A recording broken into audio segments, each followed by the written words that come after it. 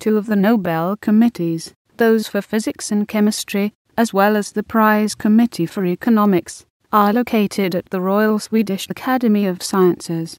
The Nobel Committee for Physiology or Medicine is located at the Karolinska Institute.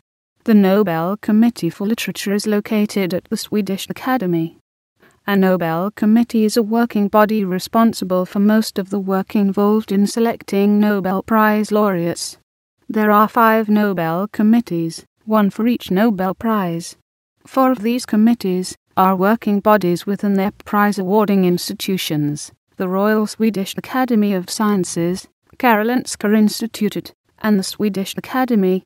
These 4 Nobel Committees only propose laureates, while the final decision is taken in a larger assembly. This assembly is composed of the entire academies for the prizes in physics, chemistry, and literature, as well as the 50 members of the Nobel Assembly at the Karolinska Institute for the prize in physiology or medicine. The 5th Nobel Committee is the Norwegian Nobel Committee, responsible for the Nobel Peace Prize.